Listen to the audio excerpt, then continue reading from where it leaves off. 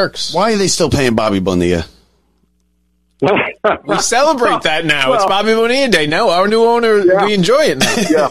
Yeah. No, now they're celebrating it. And actually on my radio show on Sirius XM and MLB Radio, Bobby Bo called in on my birthday this past year. Oh, that's great. Now, the only gripe I have never gotten a birthday gift or a Christmas gift from him. Come on. The lifetime annuity plan that he got. Now, the lifetime annuity plan, the reason that it was done was because of the Bernie Madoff relationship.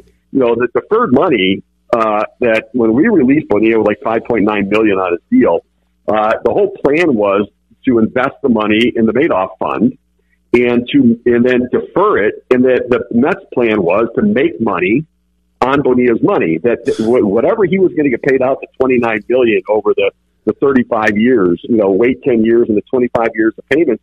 The Mets were going to make a ton of money on his $6 million over that period of time that justified significantly. Like, it was a genius move when we first did it. I mean, the way that we were deferring the money, they were going to make millions of dollars on it with the investment with Madoff. And now we obviously know that, they got burned by it all. But the plan was to do that. And what people don't know is Bonilla is still getting $500,000 a year from the contract in deferred money that he signed in 1992.